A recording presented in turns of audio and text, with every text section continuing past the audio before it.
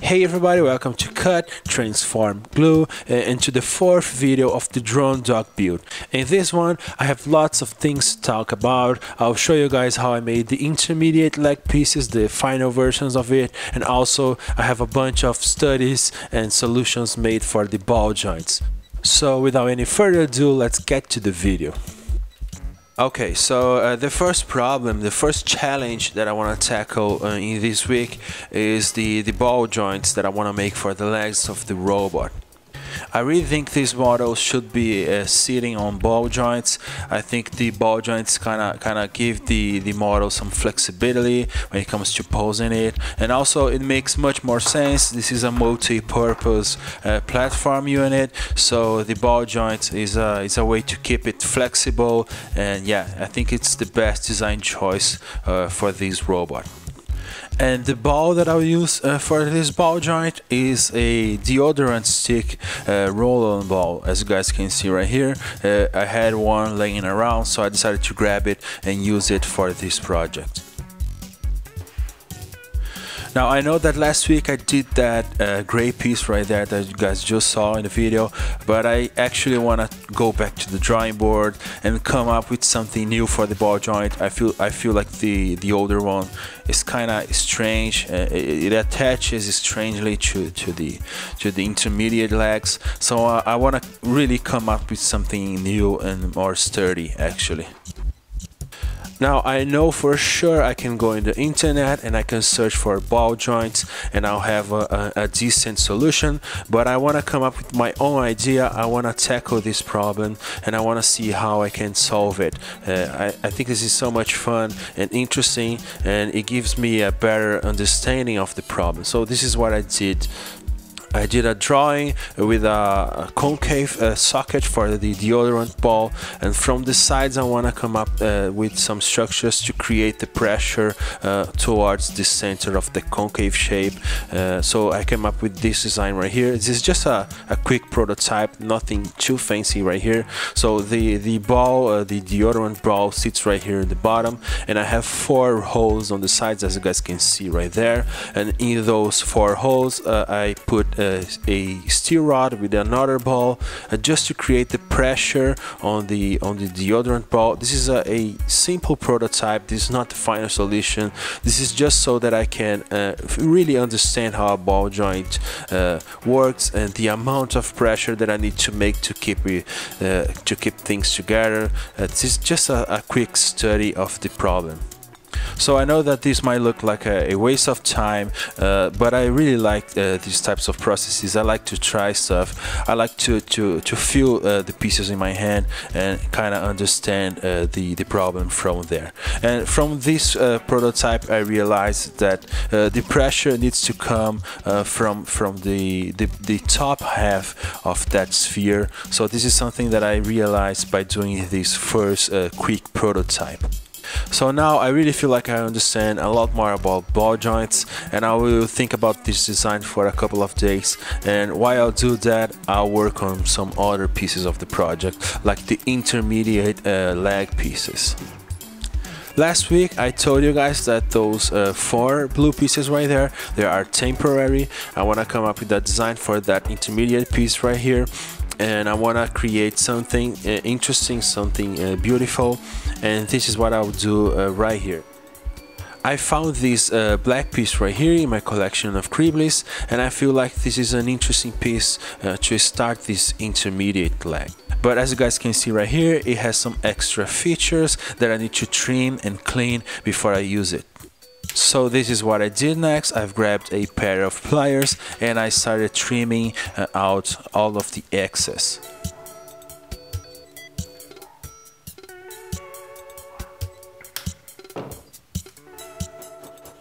And after most of the excess was trimmed out, I decided to give it some sanding with some sanding sticks and also with my mini disc sander.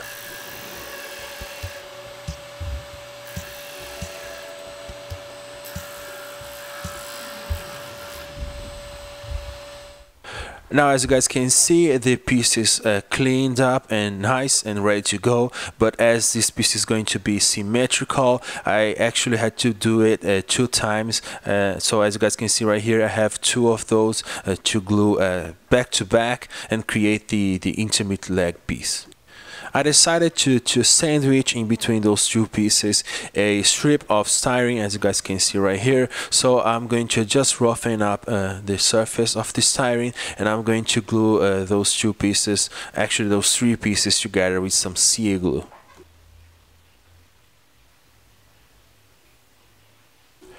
This piece needs to be symmetrical, so I'm doing my best right here to keep everything aligned. Now, because I've used the styrene piece right there in the middle, not only it is bulkier, but also it makes my life easier when I start adding some stuff right there in the middle to continue the intermediate leg piece. And to continue that piece, I've grabbed my collection of big pieces, my big gribblies, and I have some interesting pieces to go right there. I need to make something interesting. I need to choose some pieces that has some ridges and some interesting design features on it. And this box, this collection of gribblies is actually super useful. I have some dead printed pieces that are super interesting, like these ones right here. But the thing with these pieces right here is that they are not symmetrical. So I've had those for quite some time, but I was never able to use them on a project. I don't know if you guys can see in the video, but they have some differences on the length of the parts, so I cannot combine them together like side by side, or actually back to back, because they are not symmetrical.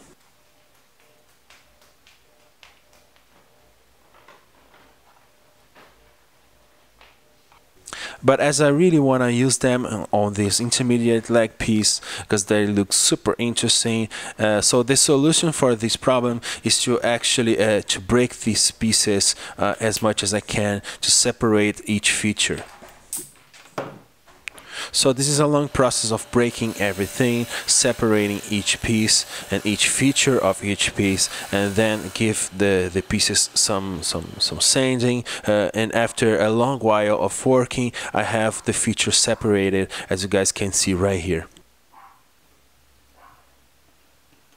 So as you guys can see, by separating the features, I can align them in a way that they are symmetrical. And I'll glue each pair of those features on each side of the leg piece.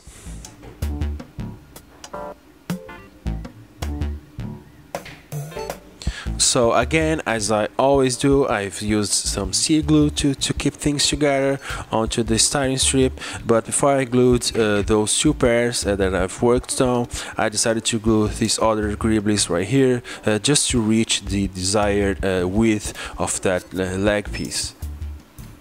Okay, so now I can finally glue those interesting pieces right there on the side, but I have to really be careful to keep things as aligned as I can. This leg piece needs to be symmetrical. So as you guys can see, I was super careful, and by just using some drops of sea glue, I was able to position precisely the pieces on the side.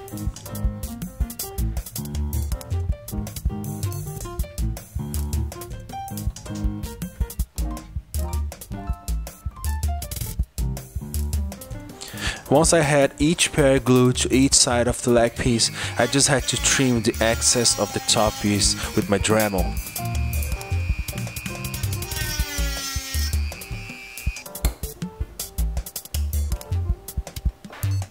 And now I'll just glue a couple of laser cut acrylic pieces to create the front axle of the intermediate leg piece.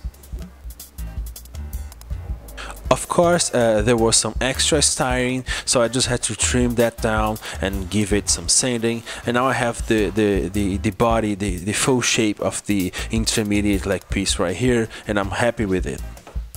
Now, I don't know if you guys remember, but the blue temporary piece, it had a big hole in the axle, and I had to put a big bolt going through it. So I decided to change that.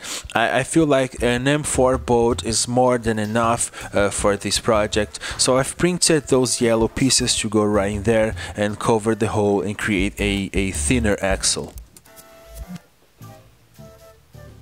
At this point, I'm also going to add some details to the leg piece. This is going to reach its final shape before I make a rubber mold out of it. So I really have to add the details right now.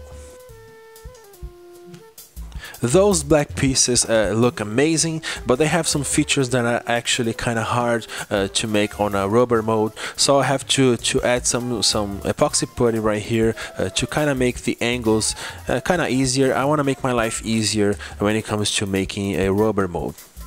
So yeah, I've mixed a bit of epoxy putty, and I'm trying to make the angles easier for the rubber mold.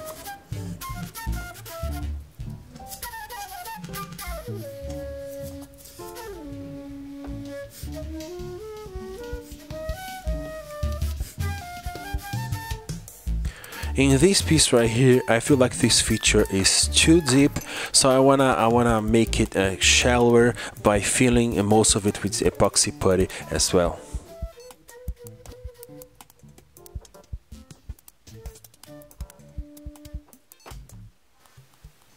Also, I realized that the axles, they need to be proud of the leg, so I decided to grab some pieces of acrylic, of laser cut acrylic, and glue them to the side, making the axle kind of proud. And then I just have to re-drill the M4 holes.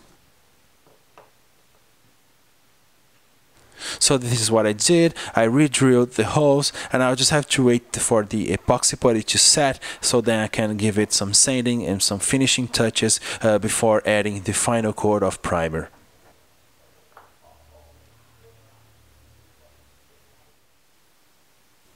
So after a couple of hours and some sanding, I gave it the first coat of primer, and I'm super happy with how this turns out.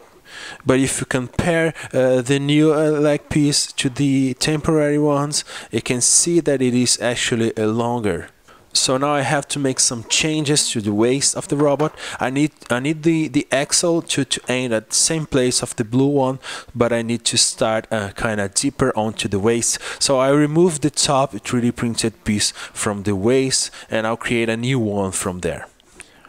There's a lot of back and forth on my projects. As you guys can see, I'm changing these ways for the third or fourth time. I cannot even remember, but I really feel like I want to keep those moments on the videos to show you guys that the process has a lot of mistakes, and that is okay. You can always go back and change stuff and aim for the perfect solution. So I quickly 3D modeled and printed that yellow piece right there to sit right in the middle of the waist, and try to reach the same point as the temporary blue pieces reached. Yeah, I'm happy with it. I feel like this is a good solution, and the intermediate leg piece works super good. Now I need to go back to the ball joint. Okay, so now that I really feel like I understand how a ball joint works, I went back to the drawing board and I came up with this design right here. So there's a socket, the ball goes right in there in the middle, and on the top of it goes the pressure ring in blue in the video. On the body of the socket and on the pressure ring, there are 4 holes that I'll put some bolts on it to add pressure to the system. So I've just printed those pieces, and as you guys can see, there's also a hole right here in the socket so that I can put a bolt through it going through the intermediate leg piece, and then I just have to assemble everything together. I was trying to come up with a design that didn't use bolts to add tension to the system, but I feel like this is not important. I can use some nice tiny M2 bolts on the end of the process that look interesting and don't affect the overall look of the robot.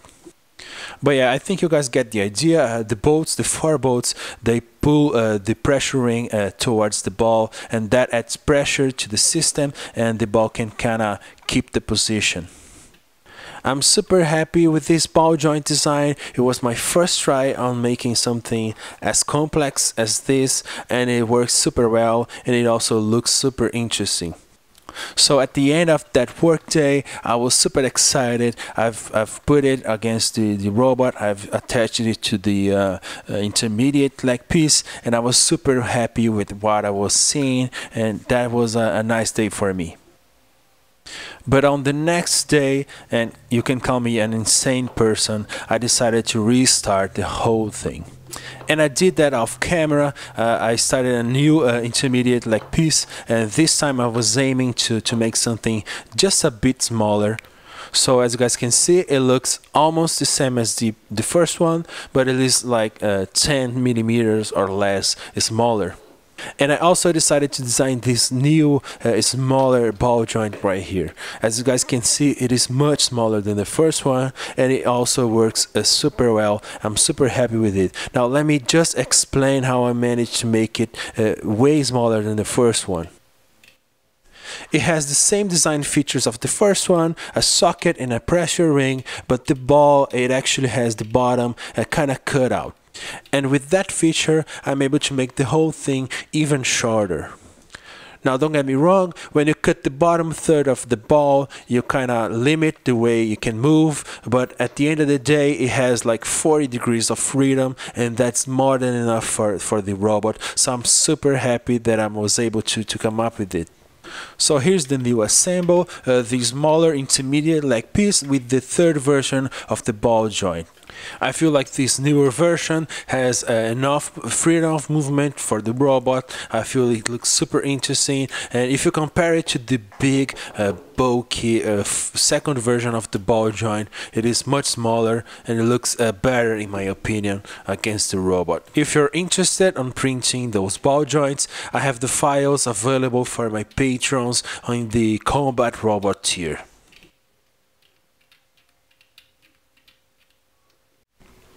Now my next step is to make a mold of the intermediate leg piece and cast 4 copies of that. Now I need to make an investment, I need to buy the rubber and the resin, so if you want to help me with that, I have a couple of links for you guys in the description box. Now I won't finish this video without showing you guys my ideas for the legs of the robot, so this is what I'll show you guys next. So I grabbed a thick piece of paper so that I can draw a one-to-one idea of a leg, of a geometry of a leg, and then I'll put it to the side of the robot to kind of compare it and check the dimensions and geometry and see if things are looking good. Now, of course, this is not the first time that I'm drawing those legs. If you guys look into my wall in my shop, you'll see that I have lots of tiny drawings, testing some geometries, kind of thinking about how I'm going to make it. So I have an overall idea already in my mind.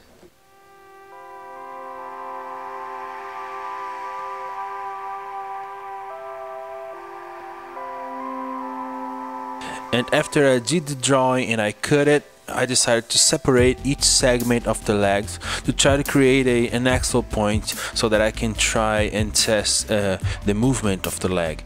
Now, of course, this robot's not going to be moving. This is a stationary model, but I think it has to make sense. I think it has to look like it could walk. And to create the axle points, just for this quick paper study, I've used some tiny screws, as you guys can see in the video.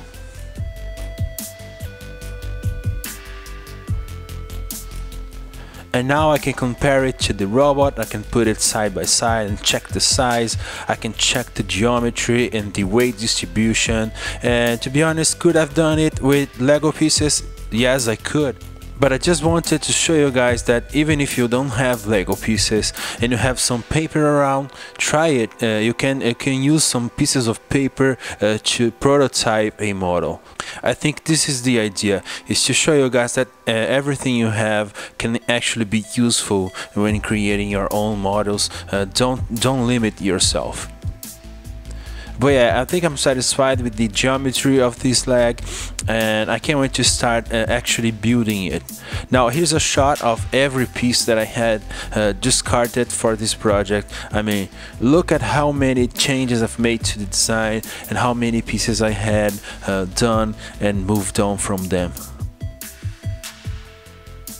If you want to financially support this channel like all these amazing people did, I have 2 links for you guys in the description box. I have a Patreon and a Ko-fi account.